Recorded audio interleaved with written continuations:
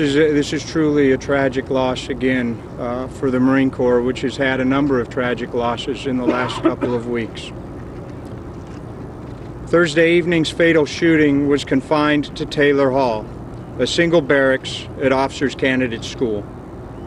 The quick reaction of our Provost Marshal's office and Prince William County Police enabled us to assess the extent of the situation and act quickly to resolve it.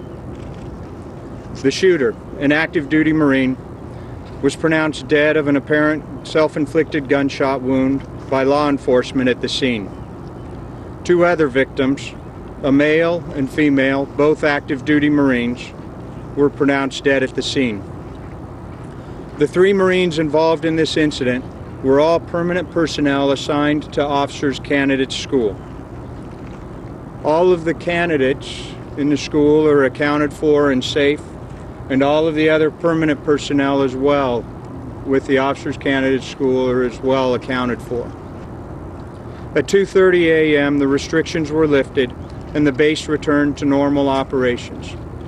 Additionally, I do want to note that there were some comments that have been in the press about a standoff or about barricades, and neither of those that was not the situation this morning. There was not a standoff or barricades.